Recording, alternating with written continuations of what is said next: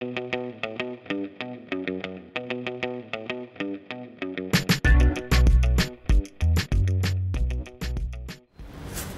you, Ashley, for joining us for Ask SCDOT.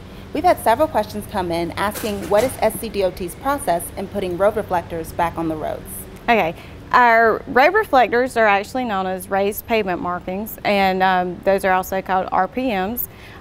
We have funding that we receive from traffic engineering and also funding in our maintenance budget that we use to keep our roads on a 3-year cycle for replacement.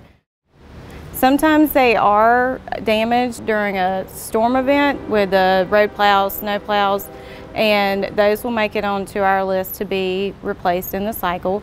However, if there's a certain road that is an issue that has no raised pavement markers, it can certainly be dealt with at the local maintenance unit or through the customer service center.